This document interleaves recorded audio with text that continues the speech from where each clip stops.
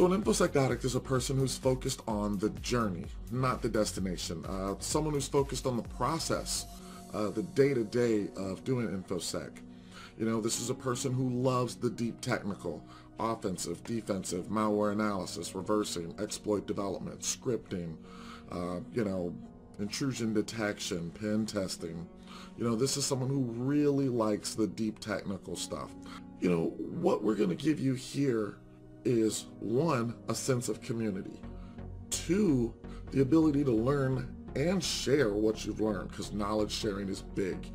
And then three, a logical training progression with periodic measurements of your skill set if that's important to you.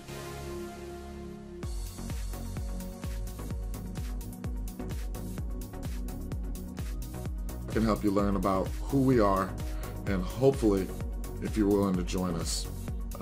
This is InfoSec Addicts.